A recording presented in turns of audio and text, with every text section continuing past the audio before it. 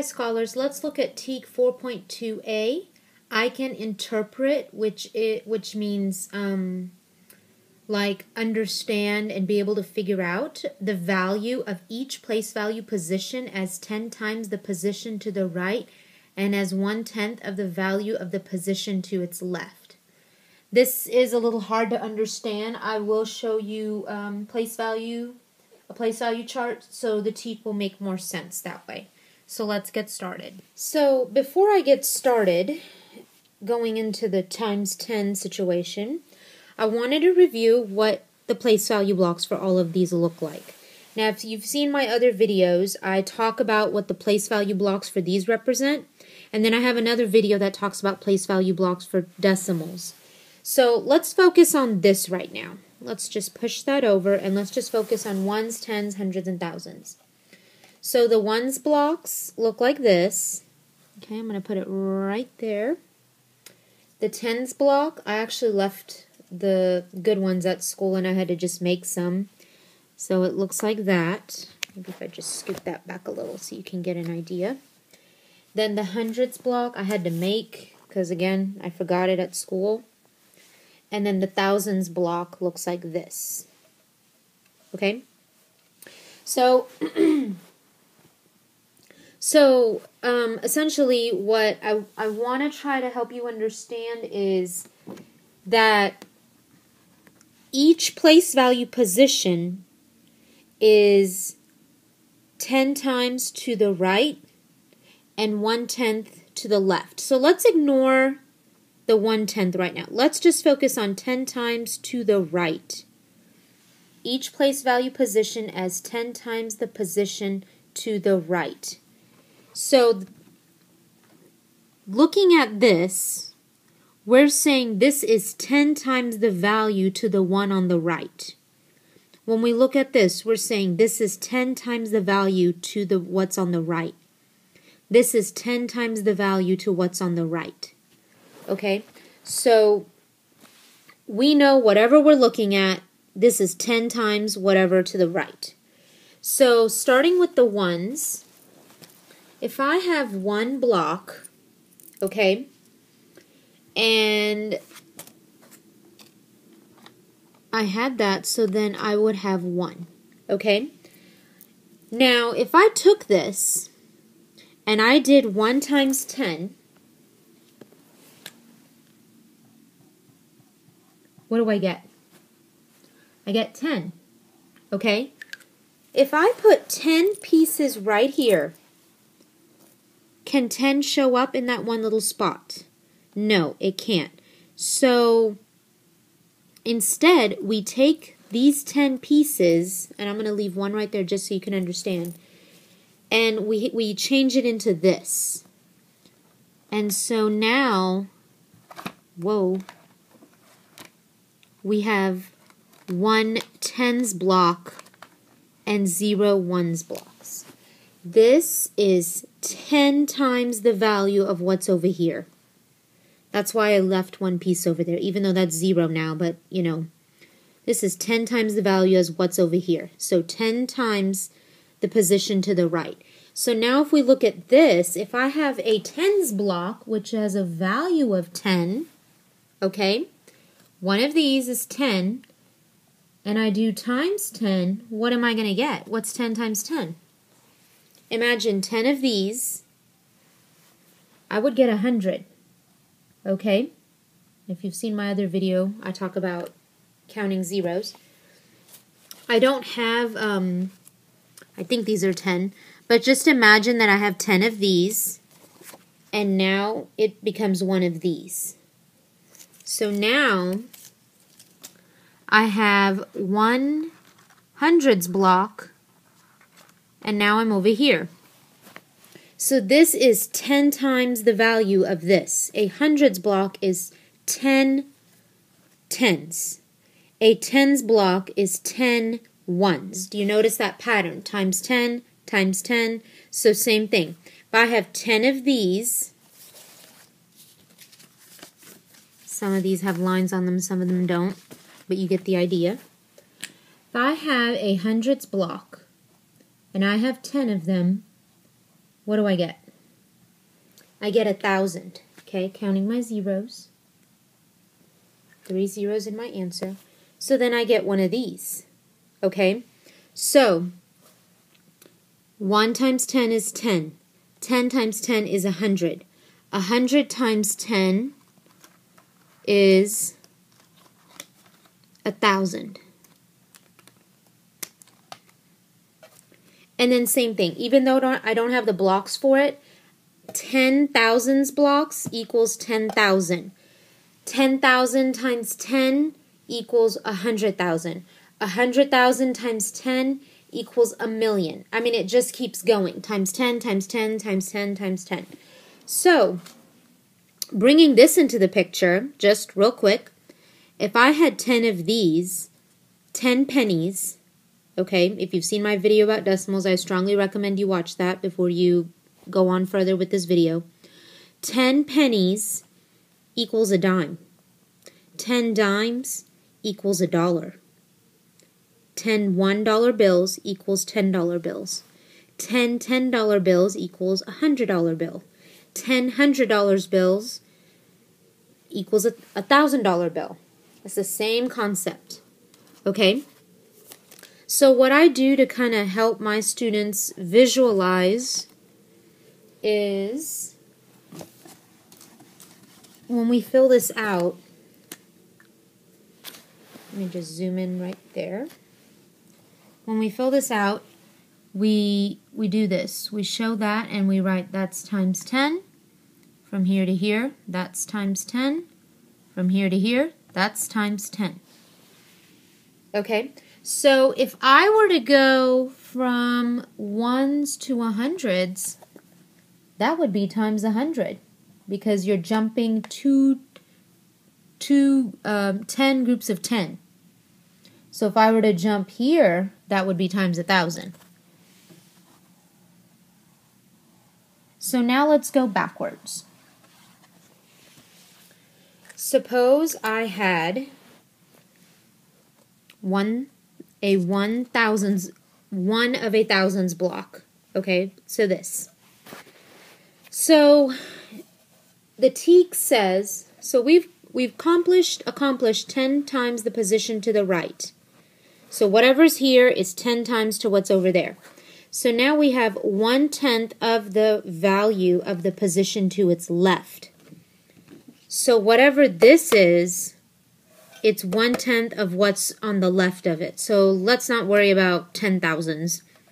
Let's just look at a thousands block and a hundreds block. So if I have a hundreds block, how many again does it take to make one of these? It takes 10, right?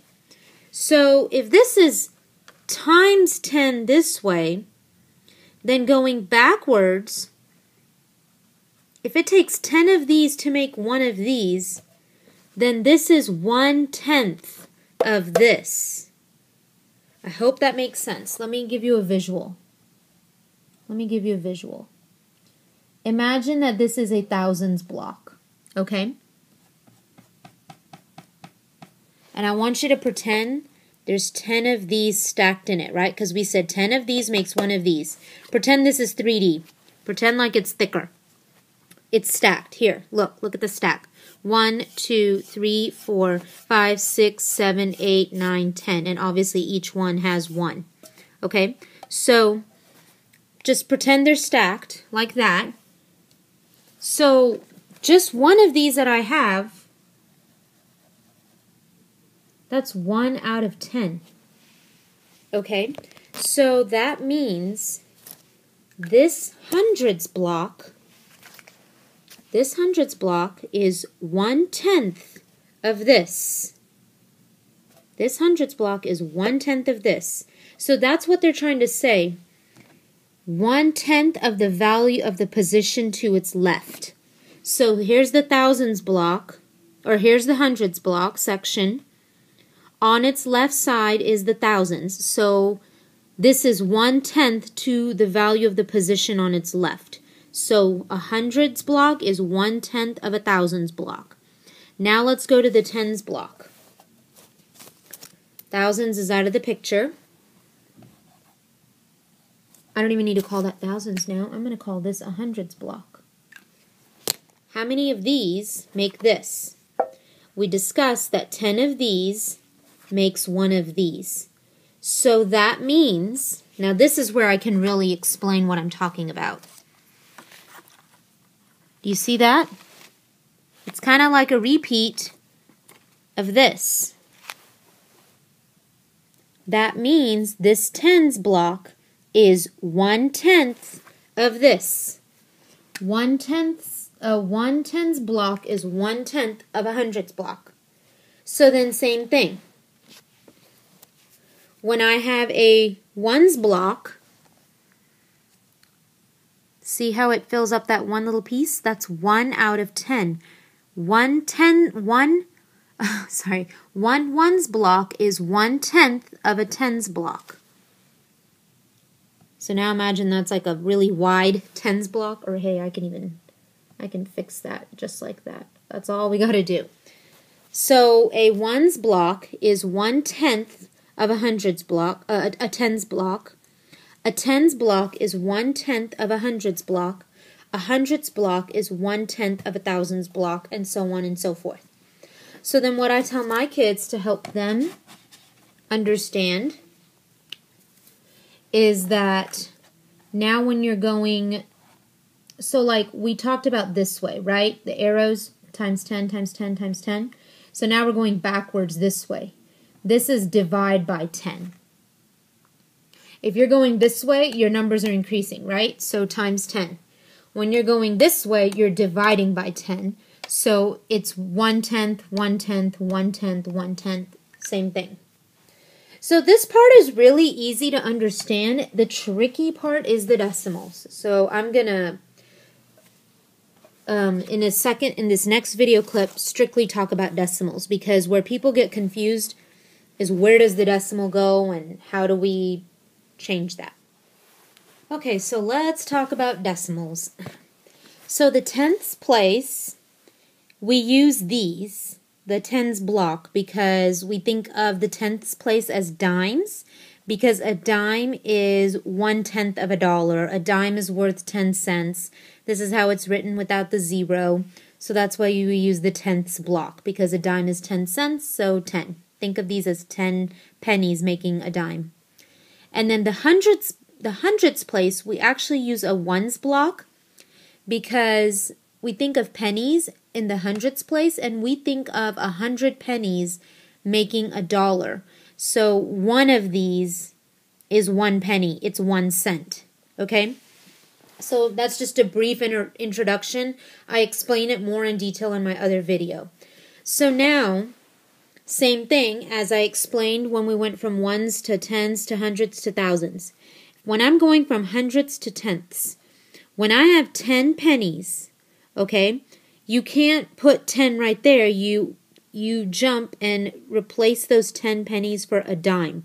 So a dime or a tenths block is 10 times the value of a hundreds block. So then when I have 10 dimes, when I have 10 of these, okay, then I have a dollar. Now for this, we use this because 10 of these make this. And so temporarily we use this as a ones block because this is like a dollar. 100 pennies equal a dollar, or 10 dimes equal a dollar. So in this situation, when it's decimals, it's a little reversed. So 10 hundredths or 1 hundredths. Let me write the math problem out.